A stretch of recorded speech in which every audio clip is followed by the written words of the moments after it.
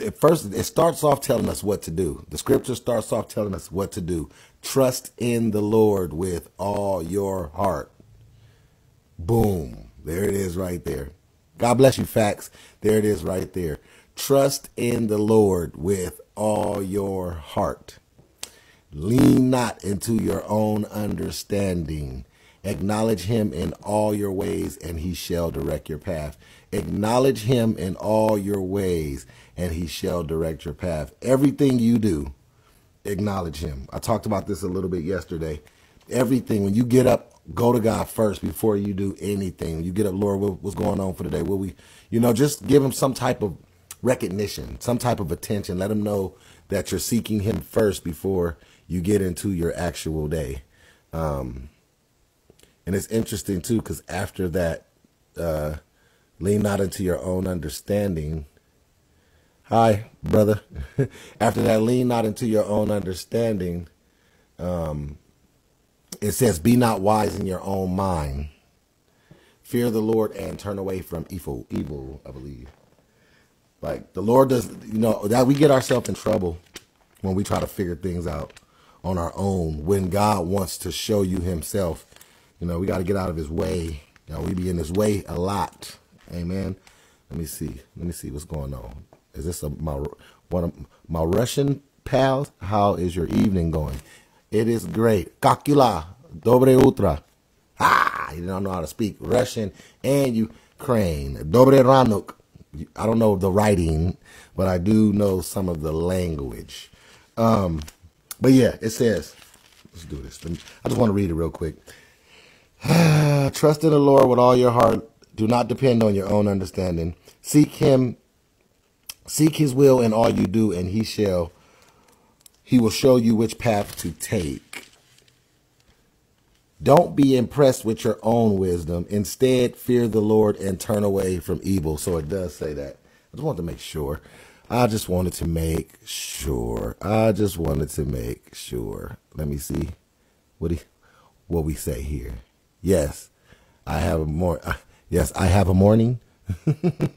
I know it's morning over there. That's why I say so. Dobre utra, right? Or if it's nighttime, dobre dien.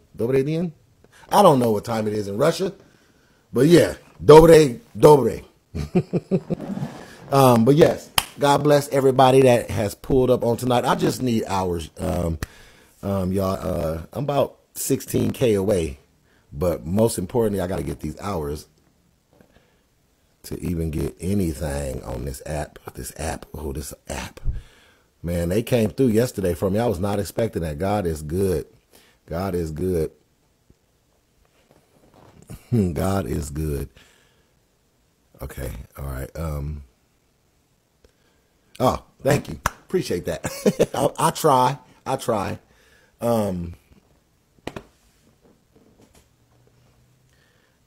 Queresho? Is that how you say it? Oche queresho? Queresho. That means, how are you doing? I believe. Queresho. Yes, but yeah. So today we're going to be up and down. If you're standing up, sit down. If you're sitting down, stand up. It's one of them kind of playlists. God just gave it to me. I said, I'm obedient. We're going to do it. Yes, I do. I'm a gospel rapper. I'm going to get around to it one of these days. The people that know, they know. But, yeah, so God is good. I think we might have a smidge bit of Bible study, just a smidge. And I wouldn't even consider it a Bible study. Just something I wanted to point out. We see this going on a lot. With religious people and religion and all these different religions in the same body. You got all kind of different religions that believe in Jesus in some form or fashion. Israelites, Mormons, Jehovah's Witness, Christians, Baptists, what else? There's a few more. Catholics, things like that. But anyways, we're going to get into that later. I just seen I was watching a video on Facebook, and I was led to do some my own research and dig some nuggets up out of there. And I might be sharing it a little later here. But for the most part, welcome everybody. Appreciate y'all all showing up. I'm just here to really just get these hours out the way so I can get this 30 hours and cap it. Make sure I got it. We're getting too close to the end of the month. Things like that. But yeah, so with that being said, y'all, let's get right into this. Y'all share the live, follow each other, follow me, I'll follow back. Yeah, let's do it. And God bless y'all. God bless you, sister. You good? Honesty, Selena, moms, faithfully. Hold on, y'all. Let me. Oops, I pushed the wrong button. Let me look at these names. I'm over here cheating. Mom, faithfully, Mama Faith, D. Crafts, Michaela, Jesus First, aka Kiki, Sister Pam, always faithful. Honesty always. You good, Sister Rara, Hammer Time, and Selena. Oh, we can't forget Attention and Trey Walker. God bless you guys. Thank you, sis. Thank you. I appreciate that. I appreciate that. It is much needed. Let's go. Let's go. I want to talk about something. It might get a little controversial, maybe. And I hope I don't have to be here. I hope I'm not in here too long, God. I'm just being obedient to what you showed me, what you told me. So I'm going to do what I got to do. I was watching. Woo! Thank you, sis. Appreciate that. I was watching a Facebook video at 6 o'clock this morning. And in this Facebook video, it was two Mormon brothers, two white guys, and a Israelite brother, black guy. And this Israelite brother had his Bible out, going in on these Mormon brothers, right? Telling them about, I gotta be trying to be very careful about this, but I need to show you something, and I would encourage you guys to do this too. When you hear people talking about scriptures and using these scriptures as weapons against each other, please take your Bible out and read the whole. Always remember this. This is for somebody. Read the whole chapter. People like to grab something out the Bible and say it, but they don't read above it or under it. Just that one little piece, and they like to use that as the end-all weapon against somebody else. So I'm watching this Israelite brother going in on these two Mormon brothers. Now, I'm not sympathizing with Mormons or Israelites. I'm a believer.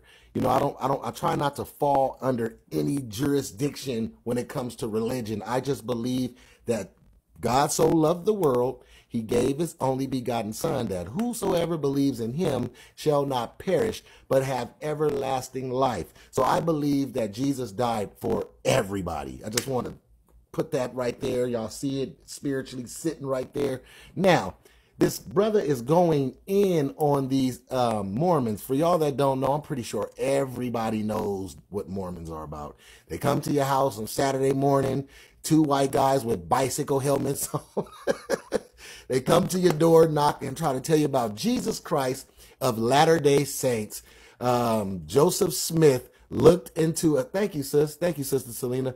Joseph Smith looked into a hat, and an angel told him to write the Mormon Bible or something like that, or a salamander or something came to this brother when he looked inside of a hat. And now we got Mormon religion. Now, for a little backstory on Mormons, what they do, they send these young kids to a camp for 2 years. They cannot talk to their parents. They cannot use the phone. All they can do is write letters. For 2 years, they're instilling this Mormon religion in these kids. And then they come back out here knocking on doors, trying to get you saved, but you are not allowed to go into their temples where they worship. You can go in the foyer. Black people can go in the foyer, but they can't go in the temples where they worship. Now, that's the Mormons. The Israelites, they think that they're the only chosen people. God hates everybody else except them. The white man is the devil. The white man is Esau. So you got these two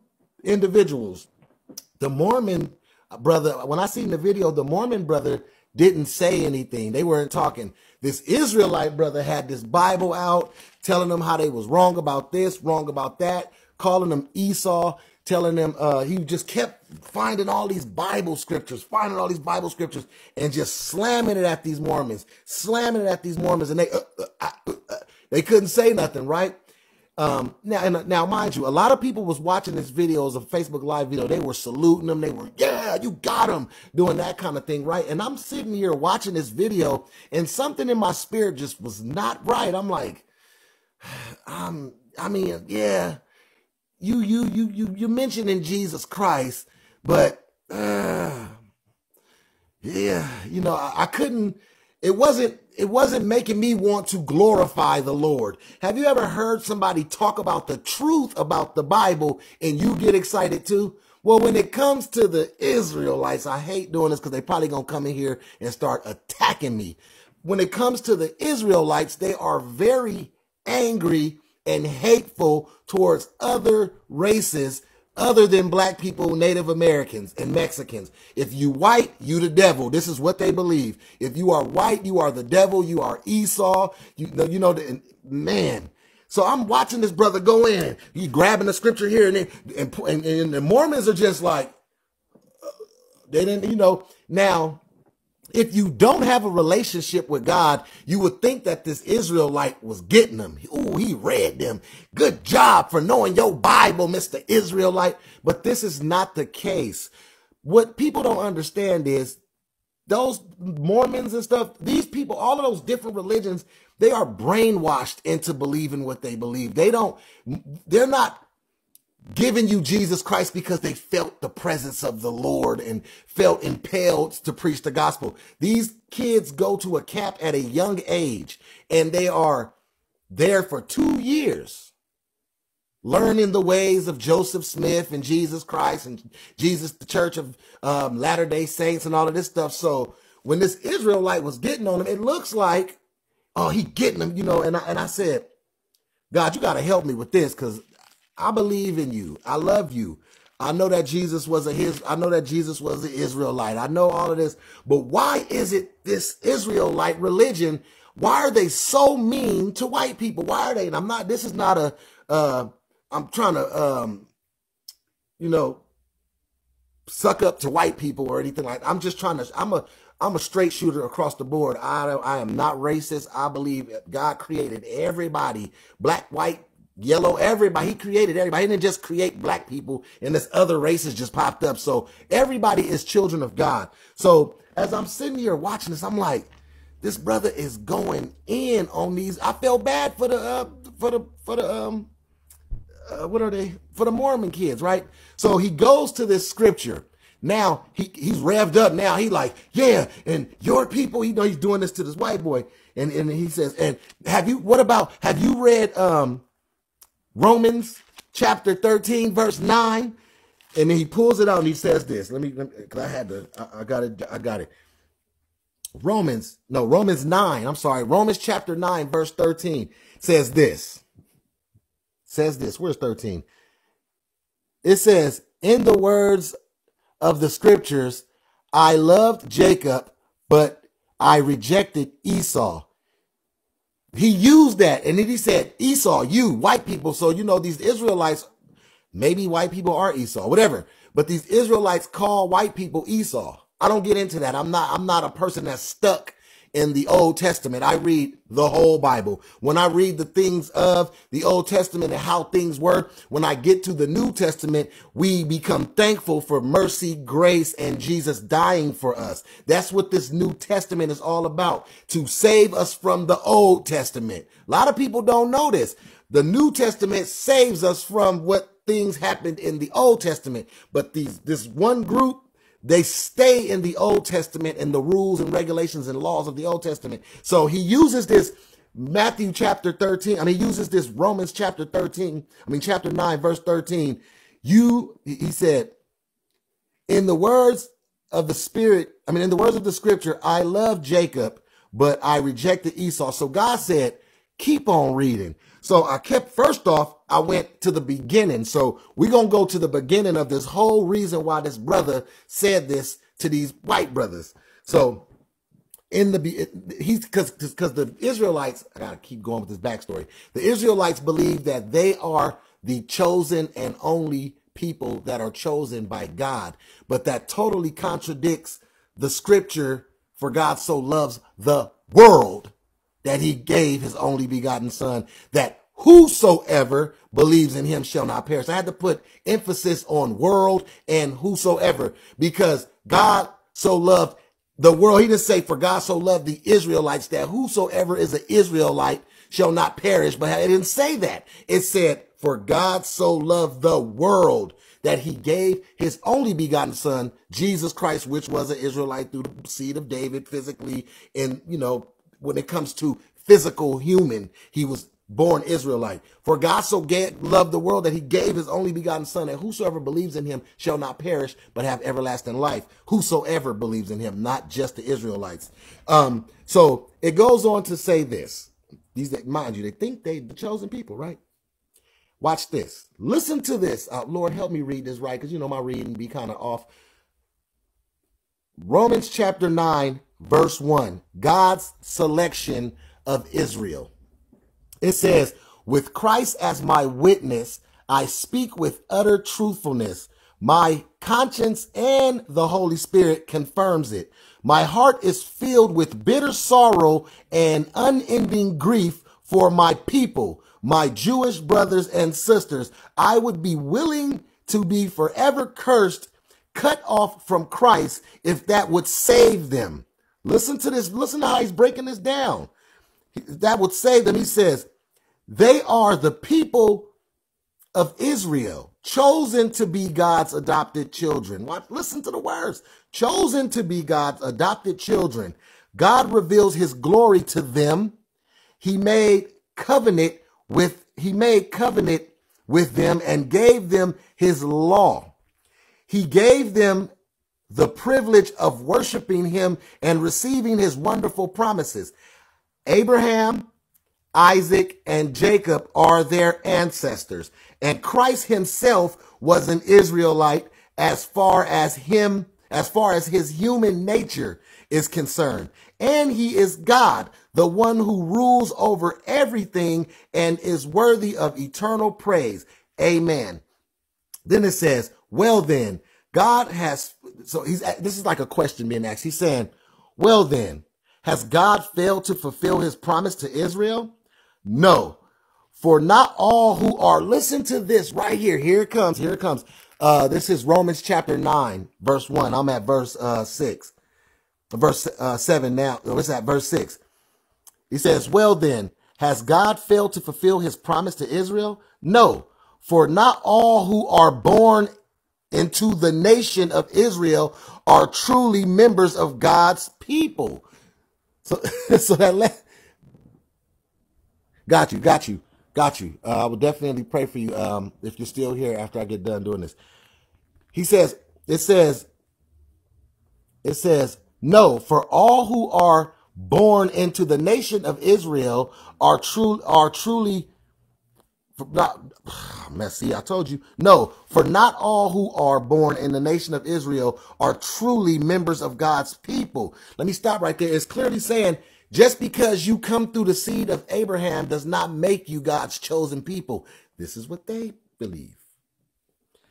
They believe because they came through the seed of Abraham, which everybody did.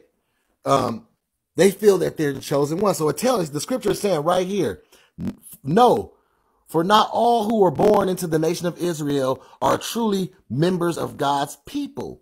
Being descendants of Abraham doesn't make them truly Abraham's children. For the scripture says, Isaac is the son through whom your descendants will be counted. Though Abraham had other children too, this means that Abraham's physical descendants are not necessarily children of God. Only the children of the promise Only the children of the promise are considered to be Abraham's children. For God had promised, I will return about this time next year and Sarah will have a son. It's talking about the story about Abraham. So then it says, this son was our ancestor, Isaac.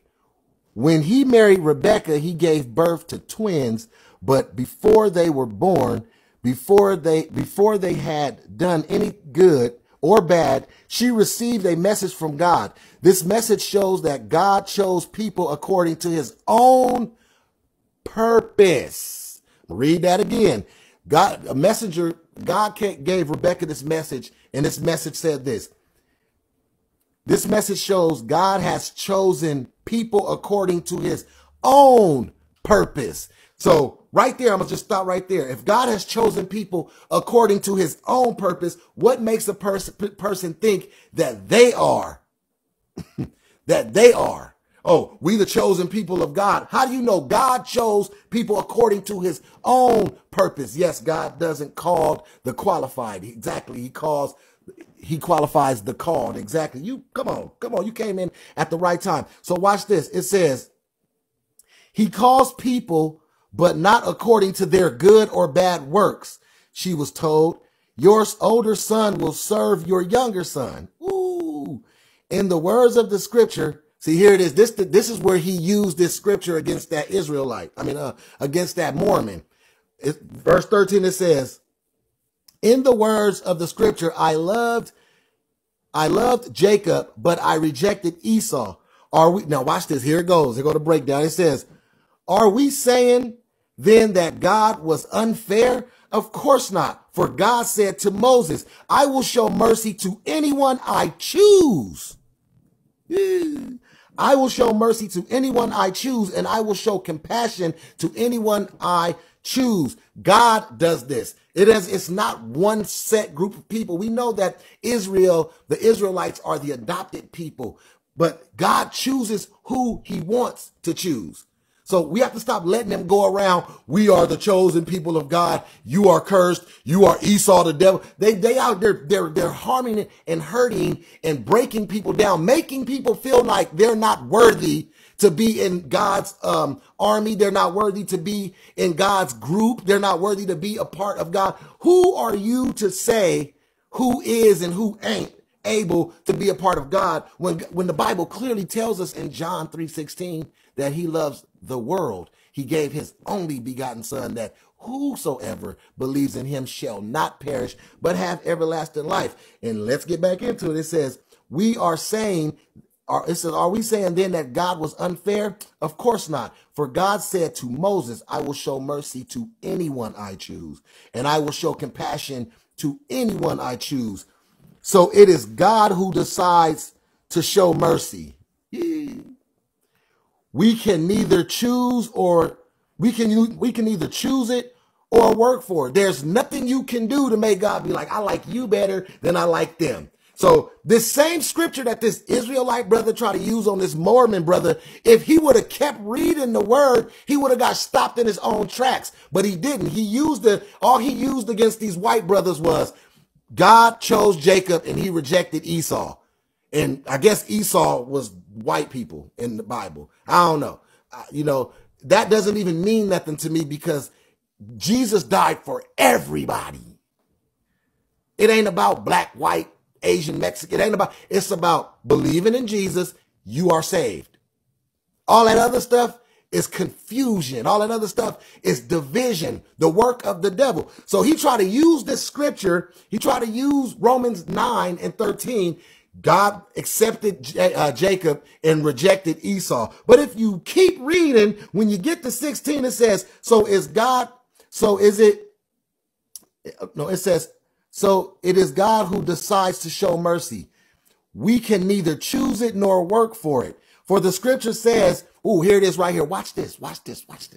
Exactly. Callie Karma. Exactly. You hit it on the nose. It says, for the scripture says that God told Pharaoh, said God told Pharaoh, I have appointed you for the very purpose of displaying my power in you and to spread my fame throughout the earth. So you see, God chooses to show mercy to some, and he chooses to harden the hearts of others. So they refuse to listen. Now, let me stop right there. This is a moment to give God glory that your hearts aren't hardened. Listen, it isn't that people, the ones that need to be saved, let me say it like this, the ones that need to be saved will be saved. Do you know God has hardened the hearts of some of these people that you chasing down, trying to get them to come to Jesus? They ain't gonna come because God hardened their hearts. So we gotta bless the name of the Lord for not hardening our hearts. We could have been in that category of people and we once were, watch this, we once were like, I don't want to hear nothing about that God stuff, man, that stuff is fake, man, I don't believe in all that. We once were those people, but it's the conviction of the Holy Spirit. We were already called. We just didn't know it until we answered the call. And something inside of us made us say, you know what? No, I don't want to be somebody that don't love God. Now, when these people with hardened hearts come to know the Lord and they say, I don't want to be the person with a hardened heart, that starts the relationship with God right there, because the conviction has hit them. Wait a minute. I don't want to be one of these hard-hearted people that don't want to hear nothing about God or want to do it the way I want to do it. God clearly used Pharaoh. This was very interesting that he said this. He says, so the scripture says that God told Pharaoh, I have appointed you for the very purpose of displaying my power in you and to spread my fame through the earth. So you see, God chooses to show mercy on some, and he chooses to harden the hearts of others. So they refuse to listen. Well, then, you might say, why does God blame people for not responding? Haven't they simply done what he makes them do? No, don't say that. Who are you, a mere human being, to argue with God? Should the things that was created say to the one who created it, why, watch this, why have you made me like this? When a potter makes a jar of clay, doesn't he have a right to use the same lump of clay to make a jar for decorations and another to throw garbage into? So listen, we just got to be excited about being those that love the Lord. I hate to say it like this, but if you listen to that analogy, basically it said the same hands that made the pot as a decoration is the same hands that use the same lump of clay to turn a pot into a trash can to throw garbage in. Do you see the pot that's a trash can complaining about the trash being thrown into it, and the pot that's been used for decoration bragging about being better than the pot? And this is what these Israelites do. We are the chosen ones. You're trash. They want to be seen as better and chosen, but God called who he called. Our hearts is connected with him. You don't have to, watch this. You don't have to be chosen the way the Old Testament religions say. The grace and mercy of Jesus Christ giving his life for us is what saved us. How does that scripture go? What is a man that lays down? Something about a man that lays down his own life for his brother. This is what Jesus did. This is the reason why we have the Old Testament. This is the reason why God sent Jesus. Because if God didn't send Jesus, there would be a group of people looking down their nose at another group of people. Aha, we're the chosen people. You're not. And on top of that, listen, if you really have the love of God in you, why are you excited about people that don't know God? I don't do religion. I believe in Jesus Christ. I'm a believer of everything that he done in that word. Religion, these Israelites, these Mormons, and all of these type of people, these Israelites are excited that they're chosen and other people are missing out on that. If you know the goodness of God, why would you not want somebody to be a part of that?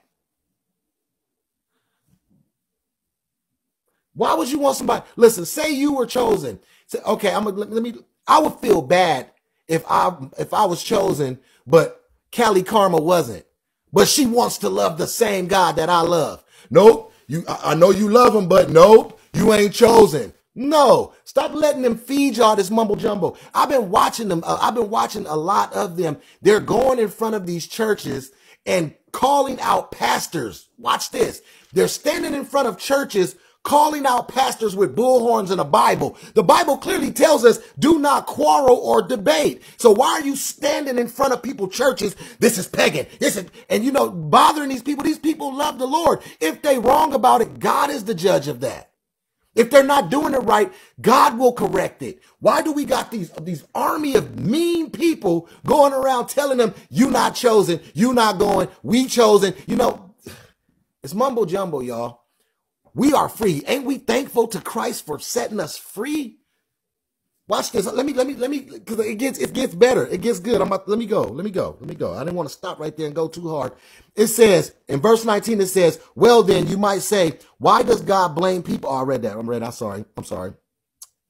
Go to verse 21. When a potter makes a jar of clay, doesn't he have the right to use the same lump of clay to make one jar for decorations and another jar to throw garbage into? In the same way, even, watch this.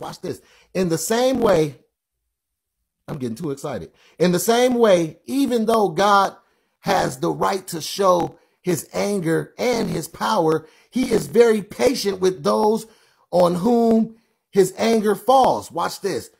Who are destined for destruction. He does this to make the riches. He does this to make the riches of his glory shine even brighter on those whom he showed mercy to, who are prepared in advance for glory. And it says, and he among those whom he selected brought from the Jews and the Gentiles. Concerning the Gentiles, God says in the prophecy of Hosea, watch this. Those who were not my people, I will call my people. Ooh, read that again. Those who are, so all of this, we chosen and you not. Well, if you're not chosen, it clearly tells us right here in verse 25,